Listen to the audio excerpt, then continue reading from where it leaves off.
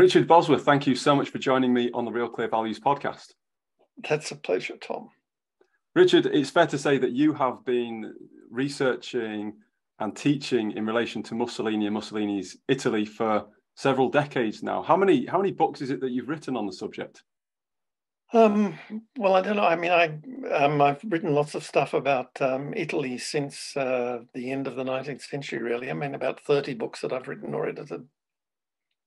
Wow, quite a few then. So let's dive straight into it then. Let's dive into Mussolini's fascist movement, because this is something that the word fascist is mentioned quite a lot in contemporary times, and you and I have spoken about this and perhaps the meaninglessness of the word. So let's talk about what fascism meant in Mussolini's Italy. What did it look like in Italy, and how would you define it?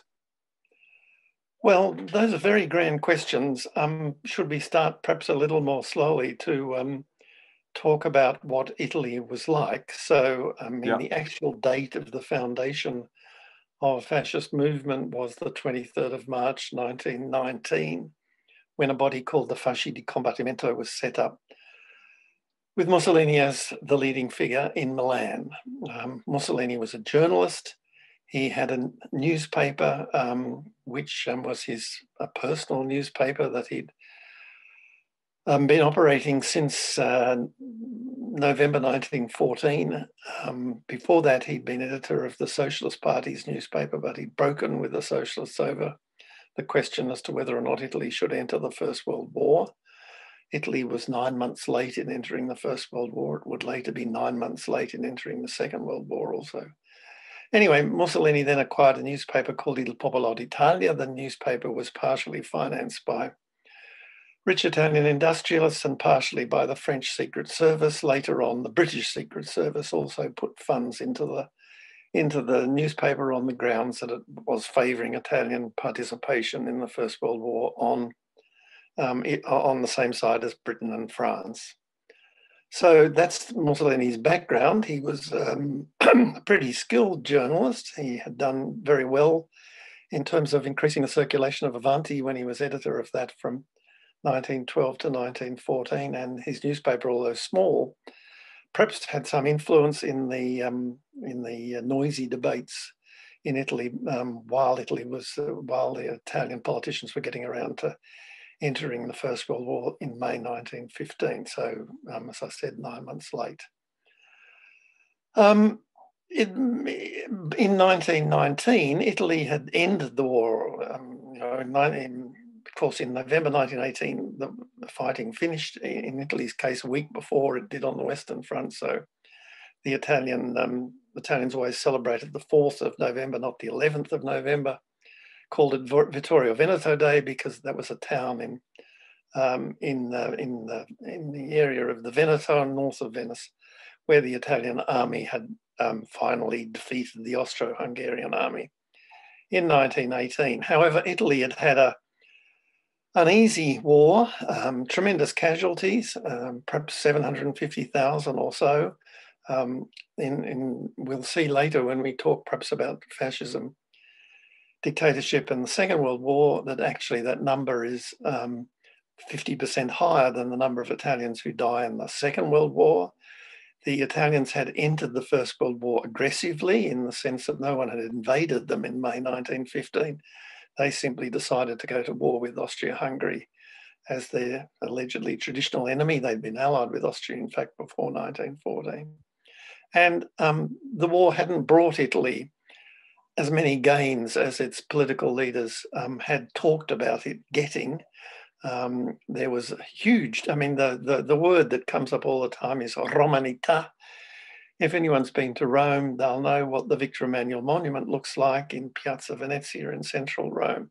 This huge monument that had been planned after the death of King Victor Emmanuel II in 1878 and sits right beneath the Capitol of classical Rome beside the Forum, and is plainly saying, also then in liberal times, that this is the third Italy, an Italy which also will have a great empire. In 1919, Italy did not have a great empire. It had a couple of poor colonies in the Horn of Africa with very few Italian settlers there, Eritrea and Somalia. And in 1911, it had seized, 1911, 1912, it had seized Libya from the Ottoman Turks, but by 1918, its troops with some difficulty controlled some of the coastal towns and nothing much more than that. So for some of those reasons, and for the sense that the Italians hadn't been treated as a great power should have been treated by the Allies, by Britain and France especially, the nationalist poet, and according to him, the world's greatest lover, Gabriele D'Annunzio, invented the phrase "a mutilated victory" on Vittoria Mutilata to sum up the problems that Italy was facing in 1919. And so Mussolini's foundation of the Fasci di Combattimento is very much from that exact period of an Italian perplexity about what their claims to be a great power meant, and also because there were some social problems in the country. Perhaps we can talk about them in a moment. Okay, so there's all sorts going on in Italy, and that's really what lays the groundwork for fascism to come into play. So what does Mussolini do in creating this or shaping this ideology of fascism, and how does he become the leader of the movement? Il Duce, meaning the leader, if I'm not mistaken. That's right. He'd been called the Duce quite often before 1919. He perhaps was a rather dominating personality. Mind you, the word had been used about other Italian politicians in that time. And also the word fascio meant almost nothing in 1919. It wasn't at all clear what it meant. It had been used over and over again in Italian by Italian political groups, some on the left, anarchist socialists. A group of doctors who happened to belong to the Italian parliament called themselves the Fascio Medico. And back in the 1890s, there'd been a sort of revolutionary, anyway, very discontented socialist-ish movement in Sicily who called themselves the Fascio dei Lavoratori, the Fascio of workers. So the word is quite common. Fascio di Combattimento simply means a group of people who've come back from the war. Combattimento means those people who've been fighting in the war. And so all you have in 1919 is a small group of people rather like Mussolini, people who think of themselves as intellectuals of some kind, as journalists, and are certainly not at this stage with any mass following at all. Now, here we do come to two other really important things or three perhaps, that have to be said about Italy. Italy, from the time it became a nation state in 1860 through to 1922, was called Liberal Italy. And that word has caused a lot of confusion, I think, really. What it did mean was that Italy had a parliamentary system under a monarchy, under a monarch in the case of the 20th century, from 1900 to 1945. That monarch was Vittorio Emanuele III, and he remained the monarch of the country. And so the constitutional head of state right through the fascist dictatorship, as well as for a generation before that. But the parliament was not, the liberal parliament was not a place of modern political parties of the thought that the British think of, because they can all sing W.S. Gilbert's words about Sullivan's tune about how every boy and every gal who's born into the world alive is either a little liberal or else a conservative. In Italy, it wasn't like that. The parliament was made up of factional groupings who were around a leader, perhaps might be called the Duce or something, but anyway, some sort of leader who normally had access to a newspaper, which he might own, or which rich people who were backing him might own. And they all had some sort of indeterminate liberal ideology, but as for what that exactly meant, nobody really knew. Now, in 1919, there are two massive threats to that order. One comes from the fact that the Catholics of Italy, and Italy is obviously a Catholic country, which has an infallible pope, so they'd been told since 1870. The Catholics get around to organising a political party in 1919, and it's called the Partito Popolare, the Popular Party. And it once becomes a major force in the Italian political system when there are elections at the end of 1919. There's also a socialist party which had begun in the 1890s in every European state before 1914, socialism was growing. And of course, when it comes to historians arguing about the origins of the First World War, there have been long-standing suggestions that Imperial Germany was notably aggressive because its rulers were afraid of the threat of the German Social Democratic Party, the SPD. In Italy, the socialists had objected to Italy entering into the war. They'd been really, in many ways, neither one thing nor the other. Their slogan was neither support nor sabotage, but they certainly hadn't favoured the war. And that meant that in 1919, when the country was obviously poor, troubled, inflation, economic difficulties, the governments had spent more in fighting the First World War than all Italian governments had spent between 1860 and 1913. So it was a massive blow in a way against the Italian economy. And lots of people had joined trade unions. Membership probably doubled by 1920, and people spoke then, and historians still speak about a biennio rosso between 1919 and 1920. That means a red 2 years, in which it looked as though one of these new mass forces, very likely the socialists, would take power in Italy and would impose a system that was very different from the Italian version of a liberal politics. Mussolini had been a socialist, but in 1914, as we've already seen, he decided that Italy should enter the war. This was the stance of anyone really who thought of themselves as an intellectual or a proto-intellectual in Italy. And perhaps for that reason, more than anything else, he favoured the war. He fought in the war as a soldier. He was wounded, okay, behind the lines, but he was wounded. He therefore could appear as something like an ordinary Italian soldier in 1919. And that was certainly one of the first parts of the fascist movement. In 1919, however, the fascist movement was really, all things considered, a dismal failure. It tried to put forward radical sounding policies. For example, it opposed the monarchy, so it talked about being Republican. It opposed the Catholic Church, so it talked about the Pope being thrown out of Rome. It talked about massive taxation on war profiteers, etc., etc.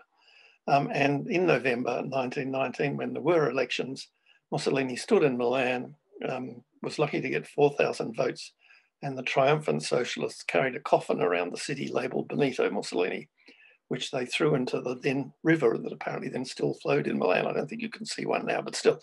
And so at the end of 1919, it looked as though the whole thing had been a failure, that Mussolini was someone of political ambition already before 1914, obviously, but he would have to find some sort of new basis if he really was going to be a duce of any kind at all.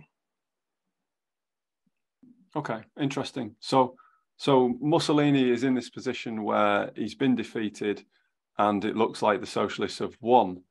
So how does he win then? How does he come back from that defeat?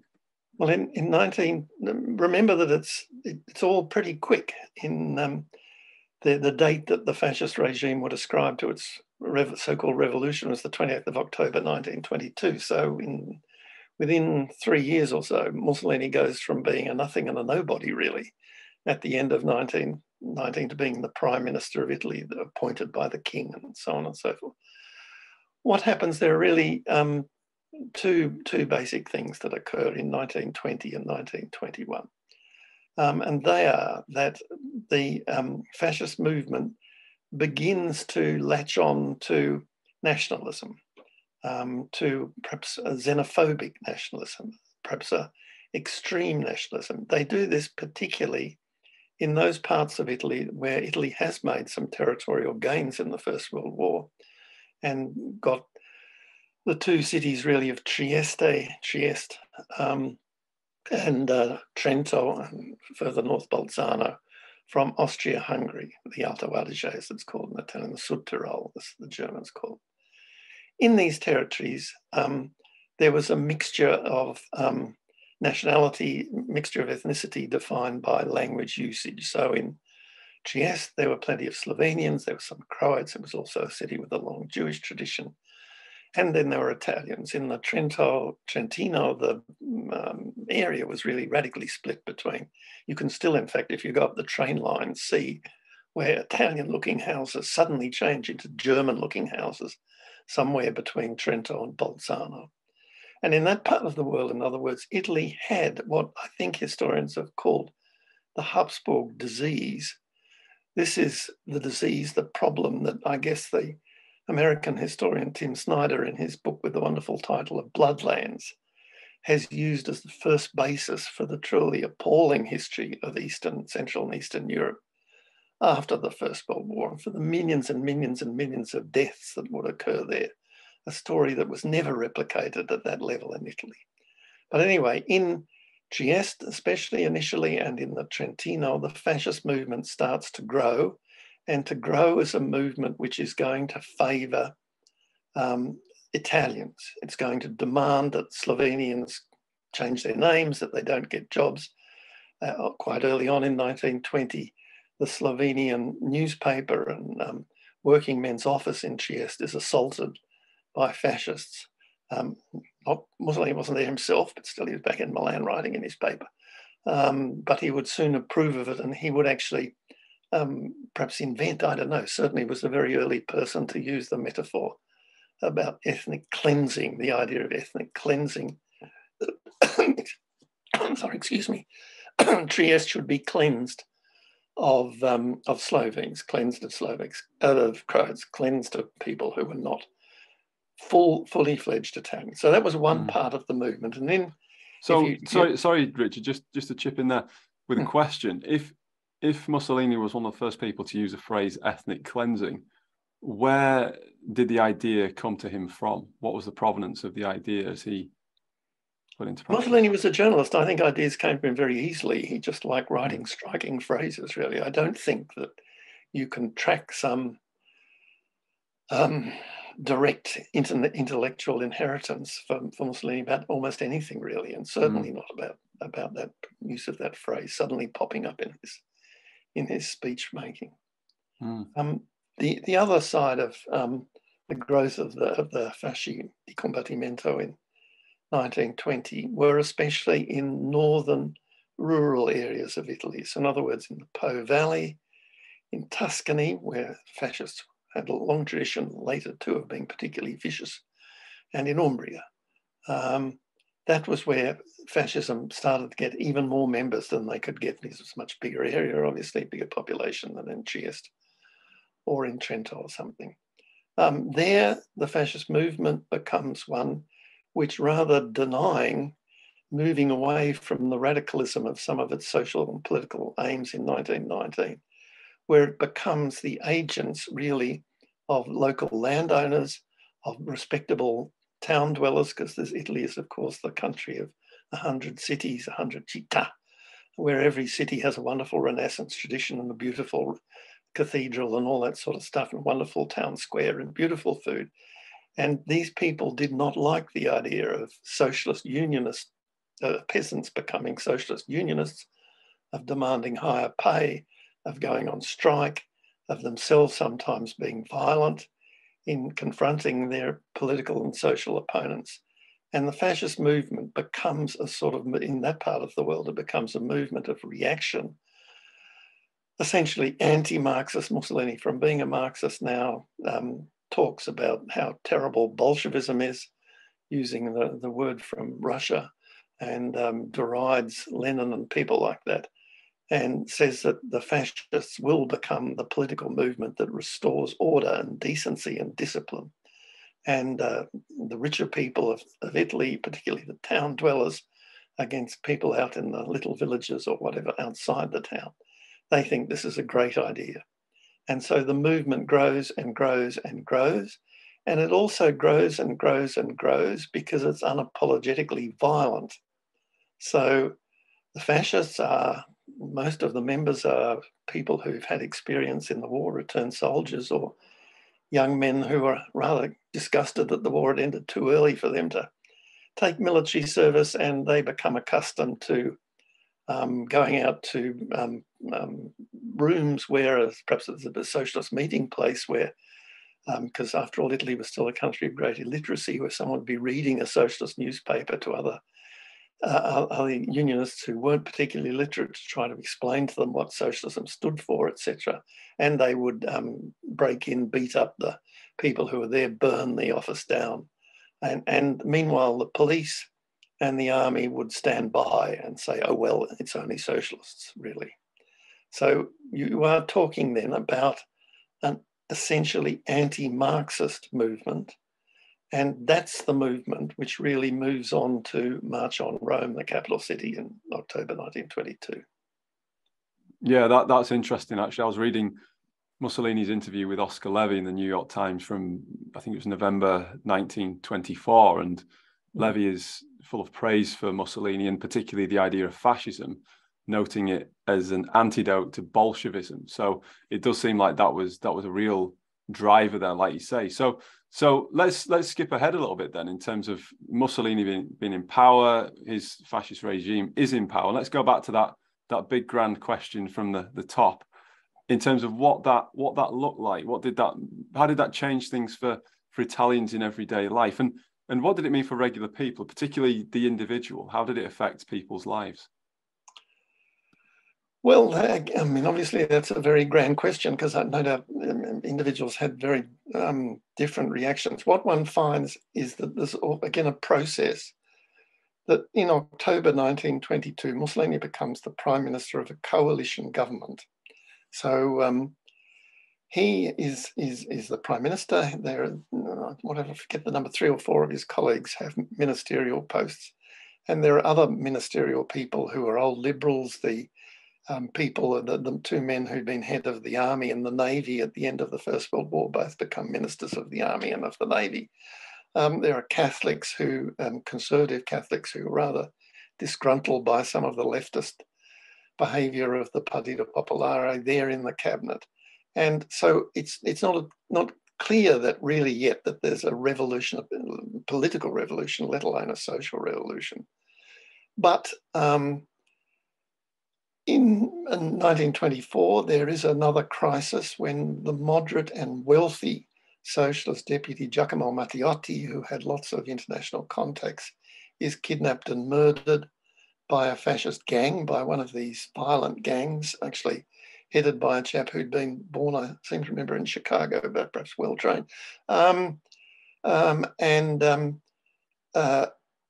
The question then is, well, will the king, will the Pope, will the rich people of Italy tolerate a government where the prime minister may not have deliberately planned this murder, but spoke it in the same way, I suppose, that Henry II spoke the murder of Becket and so on? Someone rid me of this annoying person who gives anti-fascist speeches.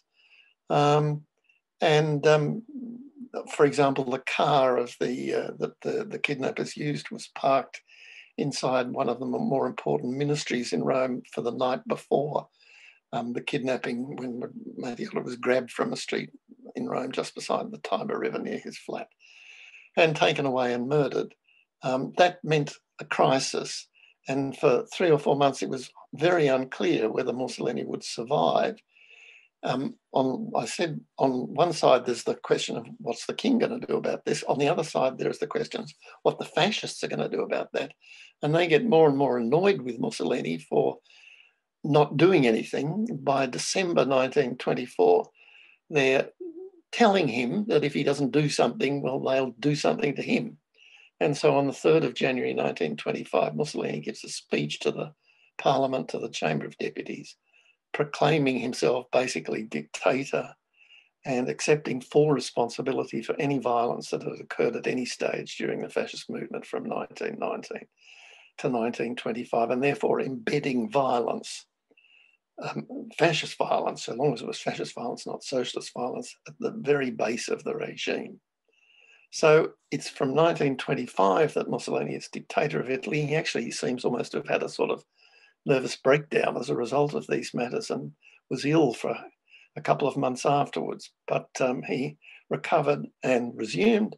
And by the anniversary of the March on Rome that year, he also announces that Italy will now be a totalitarian state.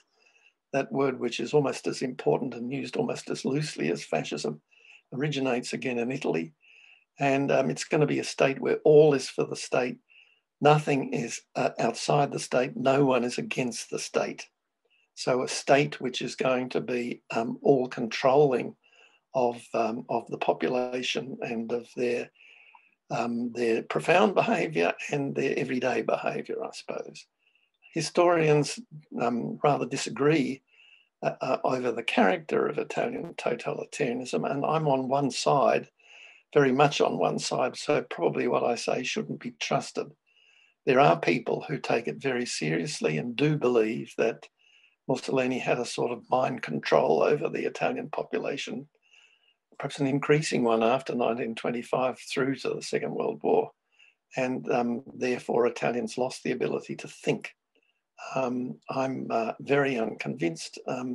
I can talk about all sorts of reasons why, but I don't know whether you want me to do that. It's interesting. We might come on to this in a moment, Richard, when we talk about Mussolini's values and where he's coming from. So, so maybe perhaps hold that thought. But that is interesting. The impact that he had on the people that he was governing, and yes, particularly how they responded to him. It seems as though what I infer, and you might not have meant this, so I'll say what I infer, and you can correct me if I've got it completely wrong, but from what you were saying about the use of violence, the ethnic cleansing, these ideas very much sound like demagoguery 101. So blame the minorities, blame the other people, and who are seen as foreign or other, and will take care of them. And I'm going to kind of lead the way in doing that. That does sound like it's something that tends to appeal to people when times are hard. So Mussolini clearly tapped into that, as I infer it from my own understanding. It is interesting looking at this question of Mussolini now, of course, because we have all, like you said, you know, the term totalitarianism is used loosely, as is fascism, as I mentioned previously. What about Mussolini's contemporaries, though? Who were his contemporary authoritarian chiefs at the time that he came to power? Well, he is, I guess, the first modern European dictator. There obviously had been a long tradition of dictators in Latin America in the 19th century, but Mussolini is the first person really to have those sorts of powers, and after all has them for a generation. In Italy, anyone who comes after Mussolini is therefore to some extent influenced by Mussolini, or anyway knows about the existence of Mussolini. It's a very complicated story because fascism, there's always this problem about when you use the word fascism, whether you mean fascism with a capital F, which means the Italian fascist system, or whether you use fascism with a small f, where you mean something more general, something international that could occur anywhere, in any place. In many ways, for the first decade of his regime, Mussolini mostly talks as though he's a journalist and he's perfectly capable of saying one thing on Friday and another thing on Saturday. But he mostly talks of fascism as being, quote, not for export, just Italian. Another sign of the way in which Italy naturally led the world, as it had done under Julius Caesar and in the Renaissance and all that sort of stuff, blah, blah, blah. So you can imagine a nationalist curriculum wanting to say that. But he's also not above suggesting that other people can learn from fascism, and that it is indeed such a very successful system that would only be sensible. And what also is occurring in Europe in the 1920s is that there are a whole lot of authoritarian chiefs popping up. Most of them, not all of them, but quite a few of them, because of the troubles of the bloodlands of those ex-parts of the Habsburg Empire and the Romanov Empire that had had a difficult First World War and an even more difficult time between 1919 and 1922-23, or whatever date you want to give it. After all, again, the number of people who die in Italy in the rise of fascism is generally reckoned to be about 3,000, about 2/3 of them being anti-fascist socialists and some Catholics, and about a third of them being fascists. But those numbers per head of population, for example, are no more than the number who die in Ireland in the Irish Civil War and the Black and Tans and all that story, let alone the number of people who die in the confused and difficult regimes that are taking over the new states of Eastern and Central Europe. Although it's also true that the person who becomes dictator only shortly after Mussolini, and who actually the king of his country calls my Mussolini, is in fact General Miguel Primo de Rivera in Spain. Alfonso XIII calls him my Mussolini. So, in other words, the word Mussolini has come to mean some authoritarian figure, I suppose. And there's lots of authoritarian figures around. The one who is really completely off the script is, of course, little Adolf Hitler in Germany, who, attempts his beer hall putsch in Munich in November 1923, and says that he's trying to be like Mussolini, and is it a bust or is it a picture of Mussolini? I think it's a bust of Mussolini in his office in Munich for the years that follow. But the Italians are really not very interested in this movement. They show few signs of thinking it's serious, and after all, it isn't serious. They're right in doing that. They've got to pursue their foreign policies in some sort of realistic fashion. So in the 1930s, matters will get even more complicated, I think. 1932, so I will just roll on as it were. 1932 is the 10th anniversary of the regime taking office, so the 10th anniversary of the March on Rome. And there are tremendous celebrations for this, as you might expect in a dictatorship, I suppose. Tremendous emphasis on Mussolini as this wonderful, charismatic duce who's solved all Italy's problems, and the Italian economy hadn't done too badly in the 1920s, and although it also suffered from the Depression, perhaps it wasn't in a totally ruined condition. There's a big exhibition set up in one of the main streets of Via Nazionale, running down from near the station towards Mussolini's office, which looks out on the Vittorio Emanuele monument in the Piazza Venezia. And much money is spent on celebrating Italian fascism. And a philosopher called Giovanni Gentile, now allegedly with Mussolini's assistance, but one imagines that most of the writing would have been done by Gentile, writes a 35-page article on what fascism actually is. So that happens 10 years after fascism has been in office. And one of the things that's particularly important about it, I suppose, it's not anti-Semitic, it's not any more racist than every European is in 1932, is the idea of a corporate state, the idea that fascism has solved the class struggle. So in that sense, it has beaten the Marxists at their own game. It has solved the class struggle by establishing organizations which have owners of property, owners of businesses, owners of factories, and their workers meeting, discussing pay and conditions and how to get the better productivity and those sorts of matters. So in a way, that corporate idea is one of the characters. I don't think it's particularly a Mussolinian idea. He takes it up, but there's a sort of starstruck younger fascist called Giuseppe Bottai, respectable background in Rome, who probably becomes the most important of Mussolini's ministers in terms of favouring the idea of a corporate state.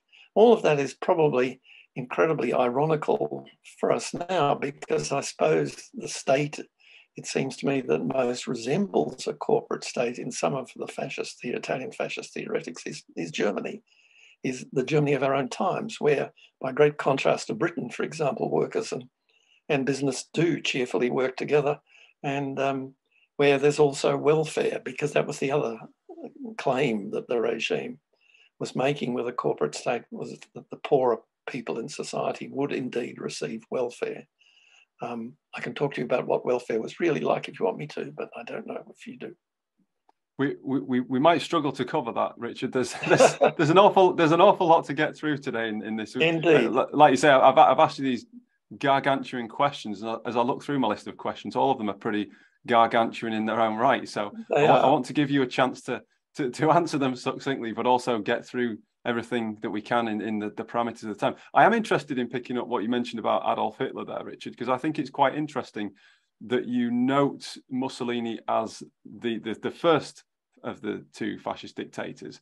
And in terms of reputation, in terms of impact on the history of the world and everything else, Hitler's the one who outshines Mussolini. Well, I don't know if that's the right way of putting it, but he's the one who eclipses Mussolini in terms of his impact and influence. But how over time did Hitler and Mussolini, or Mussolini and Hitler, influence each other? I'm quite interested in that question in terms of politics, ideas, and also governance as well. Well, I think at a superficial level, which is the way in which it's most often treated, they become partners. They're the partners in the axis, in the first axis of evil. Remember, George Bush would use the term again. But I think in reality, there's probably lots of differences. The Nazi movement was not very interested in the idea of a corporate state. It really didn't use the word totalitarian about itself either, actually. And the ascription of totalitarianism to it in many ways comes, I mean, okay, there are some people who start talking that way in the 1930s, but lots of it has to do with Cold War academic life when the theoreticians decide that Germany and the Soviet Union, and Soviet Union are very similar. They're both the enemies of liberal democracy and capitalism, and therefore they must have both been totalitarian. Italy is almost always left out of these discussions because its totalitarianism is so relatively mild, I suppose, compared with those of Germany and indeed of the Soviet Union.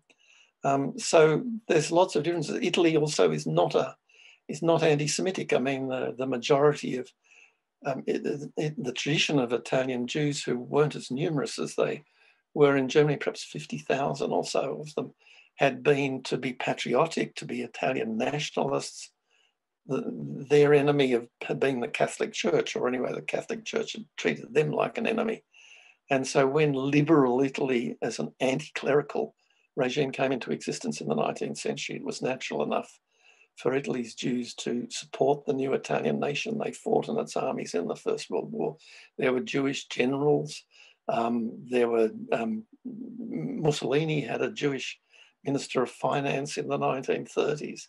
And so the German obsession with, the Nazi obsession with the Jewish peril was just not there in Italian discourse in any serious fashion, I think, until the later 1930s, when perhaps things were changing quite a bit because of what was changing in Europe.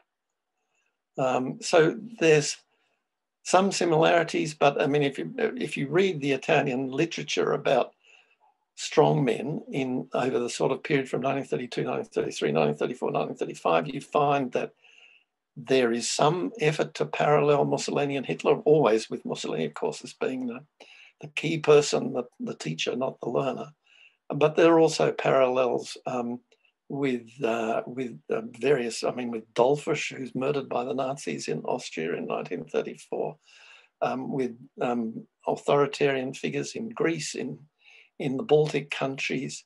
There are parallels alleged with Franklin Roosevelt in the United States, and Mussolini does actually, in one of his quickie journalistic articles in 1933, I think, have a little passage saying that if only I could be as powerful as Roosevelt is, if only I had the same access to power that Roosevelt has. And anyway, Roosevelt, because of his own interest in the state intervening in capitalism, is showing signs of becoming like me, becoming some sort of fascist. And there are also slightly weird efforts by young radical fascist intellectuals who want to make a name for themselves, who decide that actually Stalin is becoming a fascist too.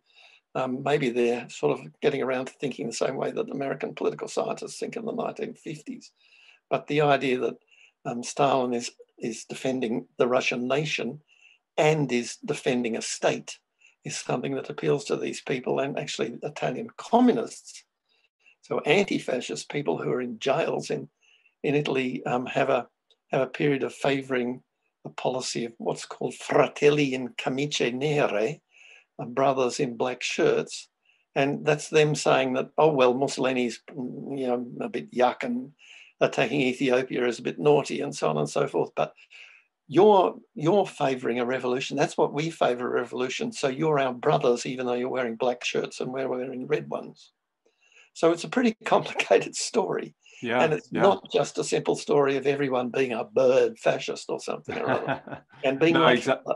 I think Hitler is such an unusual dictator. That's why I think it's worthwhile saying to you that when it comes to thinking about dictators in the modern world, and heaven knows there have been plenty of them and still are, Mussolini is so much better a model to explore than is Hitler. Hitler was so different. He was so obsessed. He so was sure that he knew scientifically, with his pseudoscience of racism, as to what was to be done. He was so total in wanting to murder every Jew in the entire world. Mussolini is just not like that. He's a journalist. He can say anything he likes from one week to the next and change his mind from one week to the next. Okay, that's interesting. That's very interesting that you speak it. And of course, it's nothing new to say that Hitler was an ideologue. We all get that. We all know that. But interesting that you distinguish between him and Mussolini in that way, to say that Mussolini, again, as I infer from what you're saying, is that Mussolini is much more practical, he's much more pragmatic than Hitler, and he's drawing on ideas from all over the place because he's a journalist and he's getting information from a lot of places, he's talking to a lot of people, etc. There is something I have to raise with you on that matter of Mussolini. Let's move now to the man himself and what he does believe, because one of the things that seems to be enduring in my reading of Mussolini, whether it's an interview that I've read of his or whether it's various things, references in your biography of Mussolini as well, is of course Friedrich Nietzsche as well. And Nietzsche does seem to me to endure as a potential influence. Now, as you also write in your biography of Mussolini from 2002, he loved to exhibit various different thinkers and philosophers, and he was quite grandiloquent about that and flaunting that about, showing everybody how well read he is, how cultured he is, etc. And no doubt that gives him some sort of credibility and adds credence to his status as the great man, or whatever it is that he was going for. I go back to that interview with Oscar Levy in November 1924, and the headline, and of course this is not Mussolini's headline, but Levy's headline is that Nietzsche was Mussolini's spiritual master. And in the article, or in the interview, Mussolini says, he speaks about how he read Nietzsche as a young man and how Nietzsche cured him of his socialism.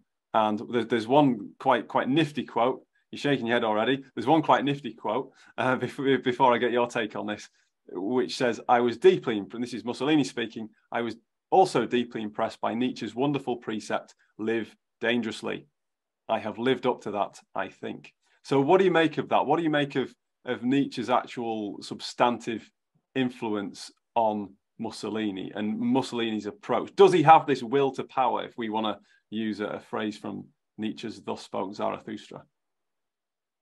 I think he does have some sort of personal will to power, but I don't think it comes from Nietzsche. I don't think it comes from Nietzsche at all. I don't think it comes from his reading. I think it comes from his personality, and also for the opportunities for Harold Macmillan's events, dear boy events, that give him some opportunities at certain moments that he might not have expected. There's just no question that Mussolini is the sort of journalist who, and I couldn't possibly think of parallels with our contemporary, still I believe, Prime Minister of this country, but he loves to be able to make it look as though he's been reading someone really significant. And the best example that I like about that, I think, is a meeting that he has with Ezra Pound, who, of course, is a pro-fascist poet and does war propaganda for Italy in the Second World War and so on. But Pound goes in to see Mussolini in his office in the Palazzo Venezia. He moves in there in 1929. And Mussolini has Ezra Pound's books on his desk. And when Pound's, they they make a few desultory remarks to each other. And then Mussolini points out how wonderful it has been to read all the cantos and how he knows every exact word and how he's perfectly capable of, etc. And all of that is complete bullshit. All of that is just Mussolini pretending and getting through an interview. I think there is an interesting thing to point out, because there's really been new material that's only become available from the archives in the last few years. And that is that we now have access to Mussolini's appointment books. And of course, Mussolini's often written off as a joke, and that I think is a very poor idea, because he actually works pretty hard. He tends to show up at the office at 8 or 9 o'clock in the morning and leaves at 8 o'clock at night. He often works a 6-day week. And we have these lists of what's going on there. He does have a break for lunch. He has a break for siesta. And it's also clear from other sort of evidence that he has a break for sex on some occasion or other. I wrote a book about Mussolini's last lover, Claretta Petacci, and Mussolini found time to ring her 12 times a day in the sort of times of great crisis in the late 1930s or during the war or something or other. And I don't know how many executives find enough time to ring their lovers that often, but maybe someone should write a book about that, who knows. But when you look at these meetings, what's interesting about them is that the mornings are really always pretty consistent, in that Mussolini will see people to talk to them about foreign affairs. He'll see people to talk to them about the state of the economy. And most important, he'll see the head of the secret police. The head of the secret police in Italy, who no one's ever heard of, is a man called Arturo Bocchini, at least until he died in 1914, having eaten too much and been too sexually active. But Bocchini was a career bureaucrat. So he's not a Himmler. He doesn't believe in anything except in Bocchini. And he behaves like that. So he's perfectly happy in putting Marxists in jail in rather nasty circumstances. He's perfectly happy pointing out to Mussolini how corrupt his fascist ministers are, or his various officials are, or anything like that. So Mussolini talks to him. In the afternoon, there's an array of meetings. People like Ezra Pound, members of this, that, or the other society, some people who are foreigners, some people who are Italians. And the only other thing that's rather noticeable is that at 7 or 7:30, the last meeting at night, he must have had a cunning secretary, it is with a woman. But apart from that, it's a huge array. Now, what Mussolini has to be like in these meetings is that he has to seem an expert. It's as though he's running one of those sort of radio programs that shock jocks run nowadays, where you talk for 10 minutes to someone and then someone else and then someone else and then someone else. And it's on one topic or another topic or another topic or yet another topic still. And what people say is two things about what it was like. One is that one of the fascist boasts was that Mussolini made the trains run on time, but meetings don't run on time. And so outside Mussolini's office in the Palazzo Venezia, there's a big room, and that's where people have assembled, ministers, minor ministers, officials, etc., and they spend their time bickering and engaging in little internecine struggles in their own interests out there. What also seems to be true is that Mussolini is likely to agree with you if you come and see him. And so he's like to say, yes, those cantos are just superb, Ezra, what a wonderful piece of work.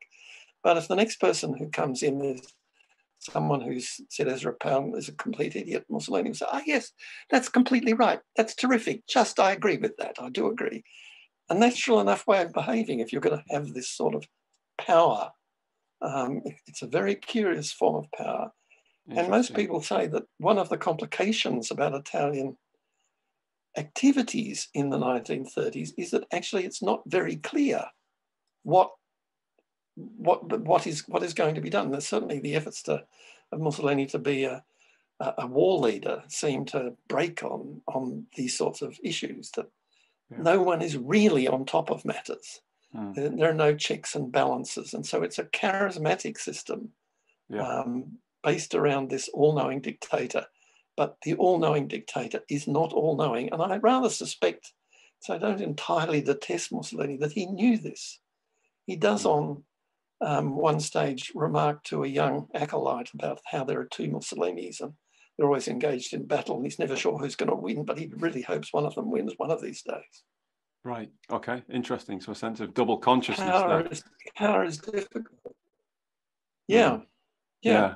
Yeah, absolutely. So very much like you say about the charismatic side of things, going back to that demagogic nature of leadership and telling people essentially what they want to hear, because that's what it is en masse, isn't it? Demagoguery is appealing to the passions and prejudices of the masses. So I've got to ask you, you mentioned Claretta, you mentioned Clara Petacci, who was Mussolini's last lover. I've got to ask you about this because I did pick up your book, Claretta. I haven't by any means had a chance to finish reading it yet, but there was something in there. You quoted a contemporary journalist historian, Roberto Olla, who said that sex was at the center of the myth of Mussolini. All the rest turned upon this, like a wheel around a hub. Now, to what extent would you say that applies in understanding Mussolini, the man, and what drives him and his values? I think it's terribly hard to answer these questions as to what, 30, or whatever they were, 30 million or so, coming up to 40 million Italians thought about their dictator. I think a totalitarian state, perhaps it's true in North Korea, who knows, that everyone wakes up in the morning and thinks Kim, and then they don't think anything else during the day except for Kim.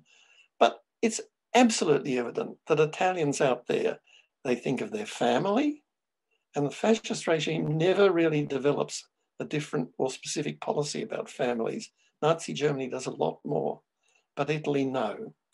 And Mussolini, of course, has his own family of a wife and 5 difficult kids, and as well as his 8 or 9 illegitimate kids, and maybe there were more than that, but ones that we've got officially down. The family is still there. The priest is still there. Italy's still a Catholic country. There are a couple of occasions when Pope Pius XI says, yes, this totalitarian is very good. That's our system here in the church. Because he doesn't know what we now think totalitarianism. But it's an interesting parallel. Class is still there. Fascism, if it's meant to be anti-Marxist and have everyone happy in a corporate state, should have abolished class. But Italians know whether they're peasants or not. They know if you live in some città in southern Italy, say that the last thing you want is for your daughter to marry a peasant. They come from outside. They're uncivilized. They're barbarous. That doesn't really change either. So class remains. So does region. I just said the Italian South. Everyone in Italy knows that southern Italians are different from northern Italians. And Mussolini comes from the Romagna, and he knows that Romagna is best, and the other parts of Italy are not really as good as, and that Naples is the worst, really, all things considered. And so there are all those complications. And I guess the point that I'm trying to make in all of this is that the French historian Fernand Braudel, in a German prisoner of war camp in the Second World War, developed the ideas that turned out to be the basis of a so-called annal historiography. And he had a tripartite division of time. He said there was histoire événementielle, immediate political history, and so what happened to Matteotti and when the corporate state might or might not have started functioning and all that sort of stuff.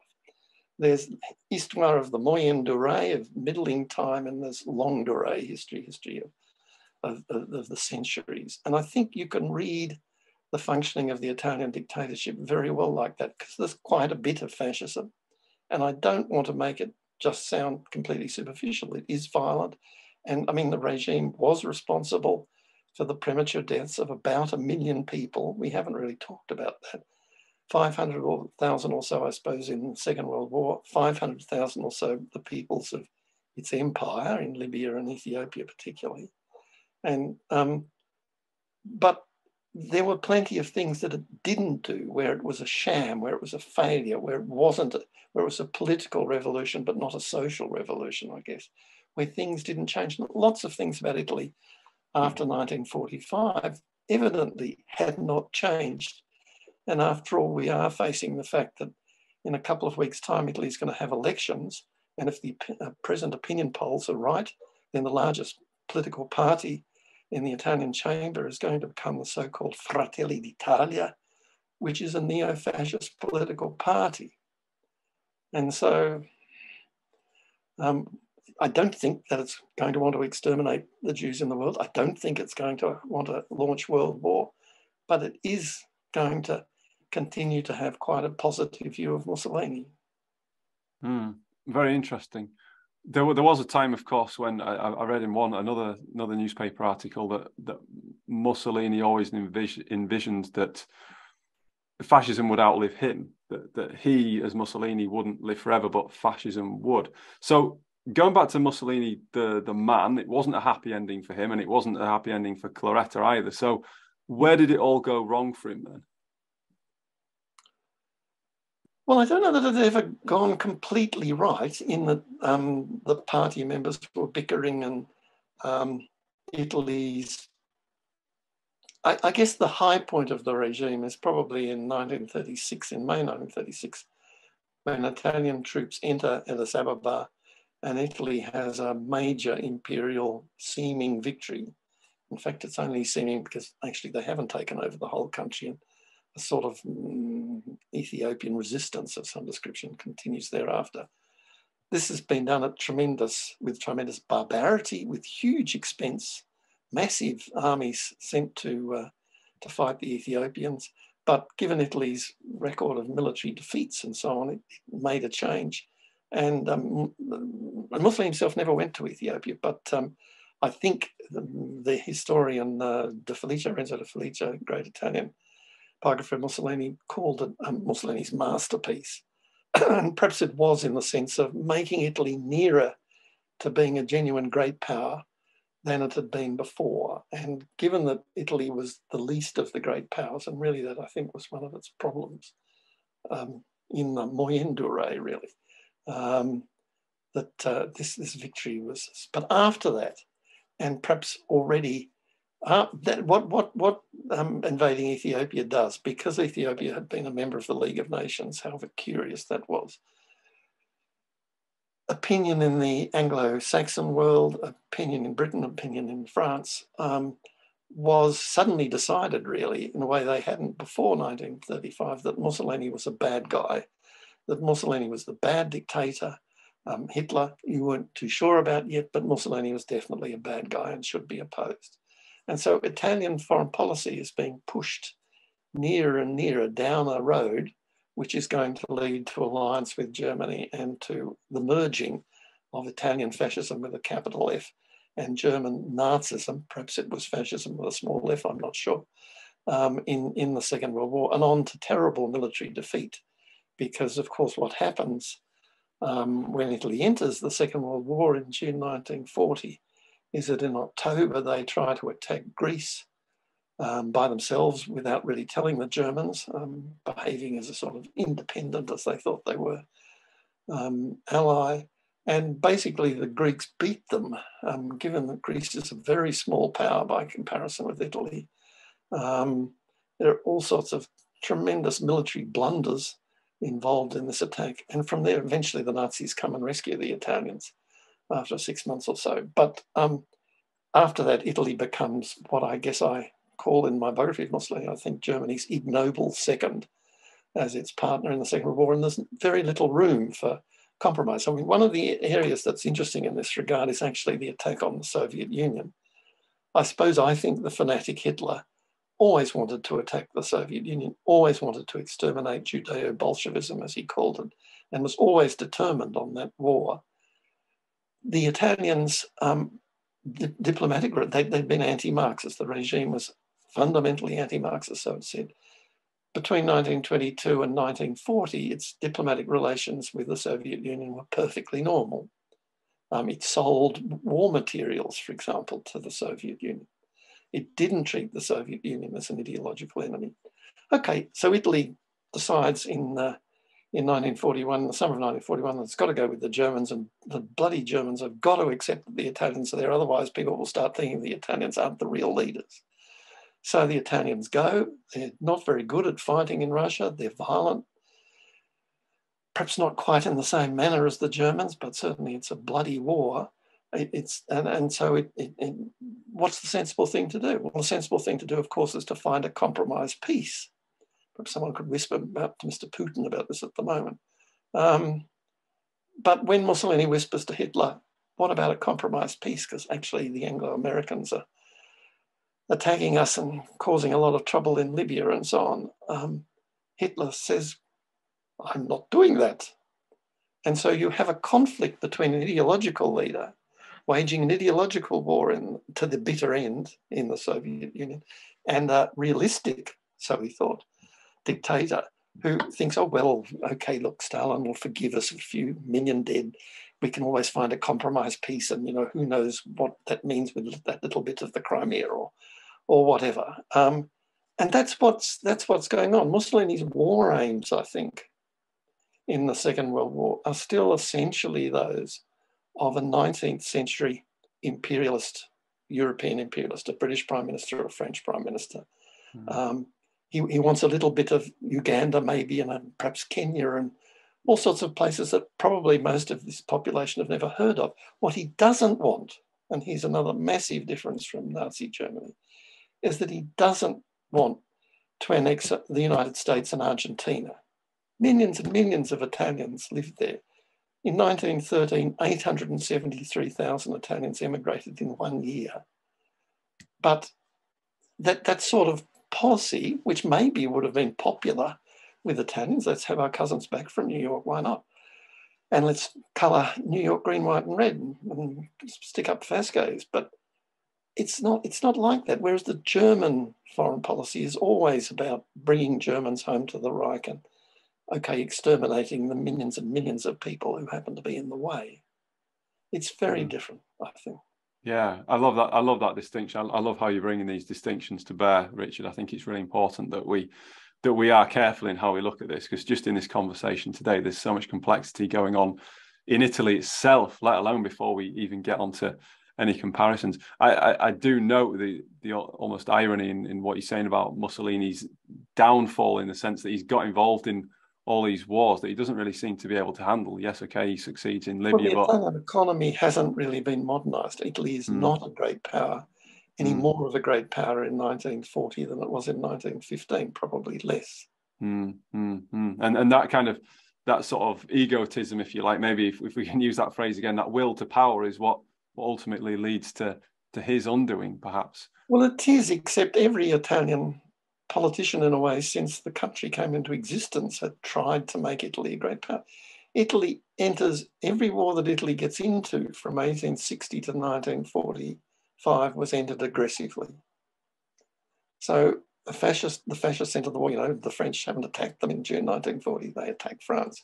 Yeah. Yes, but in 1915, Italy attacked Austria. Austria hadn't attacked them.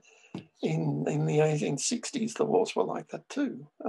In the colonial wars were always like that. The one in Libya, the attempt to conquer Ethiopia in 1896, and so on and so forth. So, one of the problems, I think, of being the least of the great powers, it's a very difficult role to have.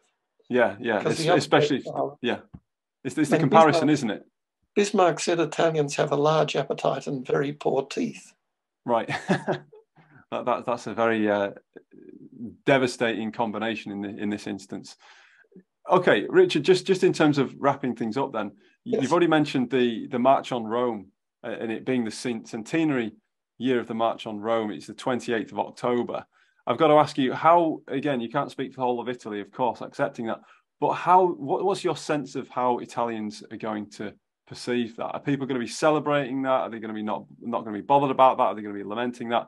What do you think the kind of broad perception of that centenary is going to be in the country? Well, I think it's an interesting question, and I should say that historians are very, very bad at predicting the future. Otherwise, they'd make a lot of money on horses that would be certain to win the next race. In Italy, there's the extra complication of these elections due in September, to the end of September. And it seems really quite likely that Italy will have a rightward-leaning government of some description at the time of the anniversary, where presumably Giorgia Meloni and her Fratelli d'Italia party will be part of the story, and then there'll be the Lega, and poor old Berlusconi will still be around somewhere, despite being he should be long dead really, but still he's still alive. Italy is a country where, since the Second World War, there's been always a considerable tradition of anti-fascism. And I've always thought of myself, and still think of myself, as an anti-fascist historian. I don't like the dictatorship and what it did. I do think 1 million premature deaths is rather a lot. And there are plenty of people in Italy still like that.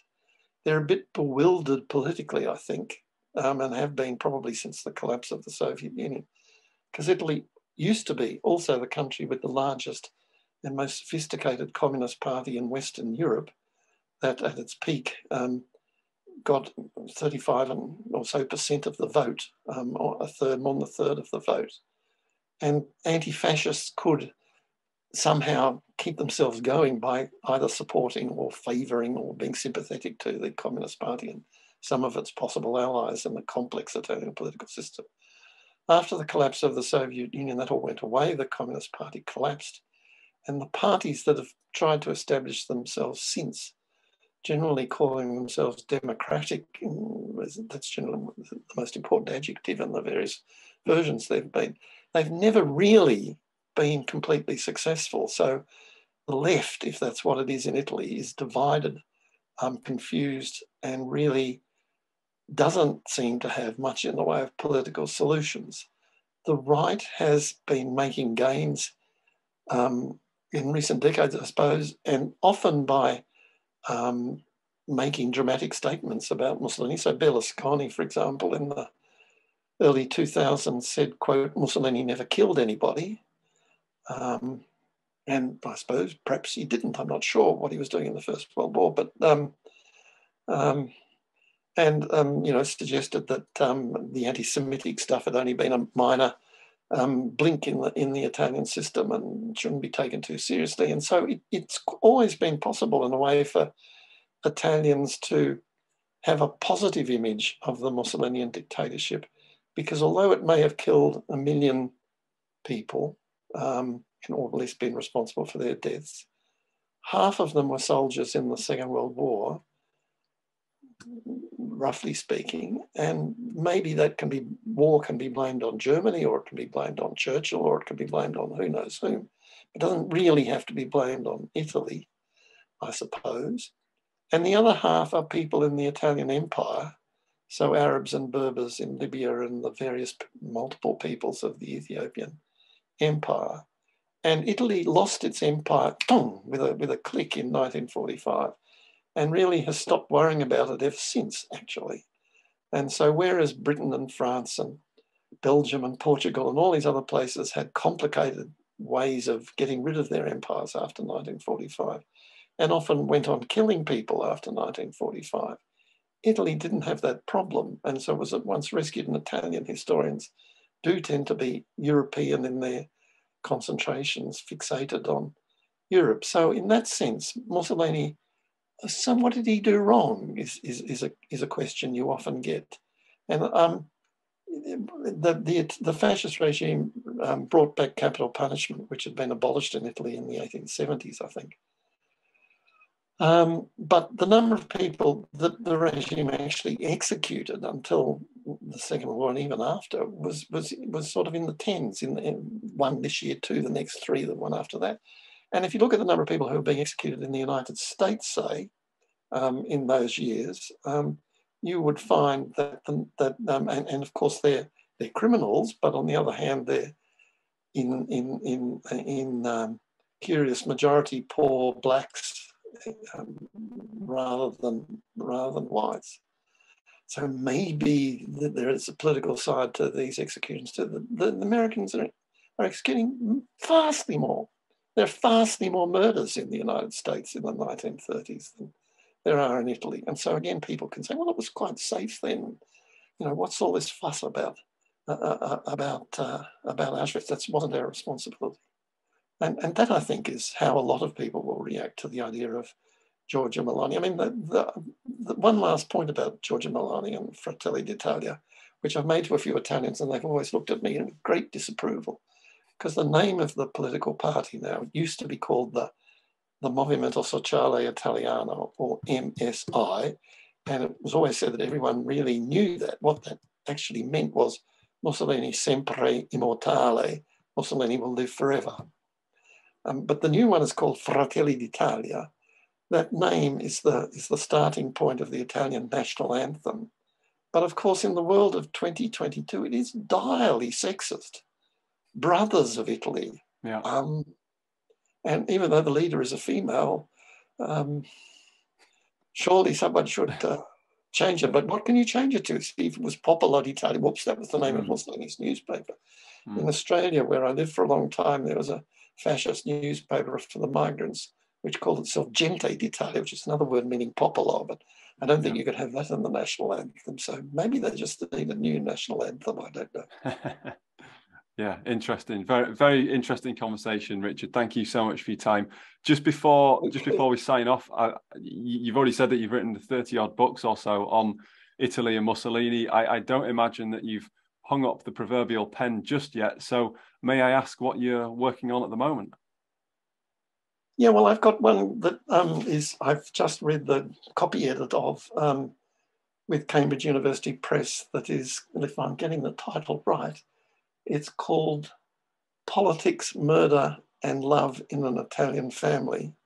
And it's about two Italians, father and son. Father's called Giovanni Amendola, who was basically murdered by the fascists. He was a liberal Democrat, anti-fascist, and was appallingly beaten up in Tuscany, where all the worst fascists were, in 1925, and died as a result, really, in 1926. And his son, Giorgio, who was a teenager then and watched all these events, and then decided all his father's liberal democratic anti-fascist friends were too pitifully weak to be thought about, and so he became a communist, and he sort of almost became leader of the Italian Communist Party.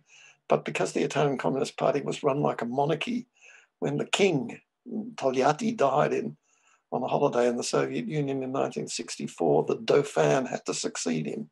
And the Dauphin was not Giorgio Amendola, but an older man called Luigi Longo. So Giorgio missed his chance.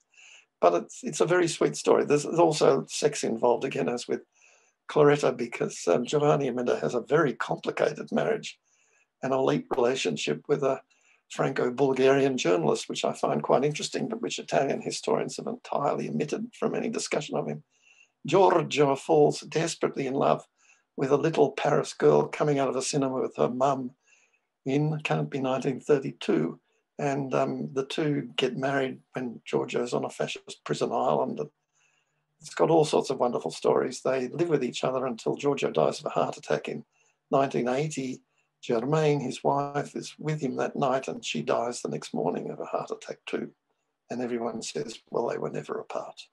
So it's an interesting double story of personal life and political life for the two, the father and son.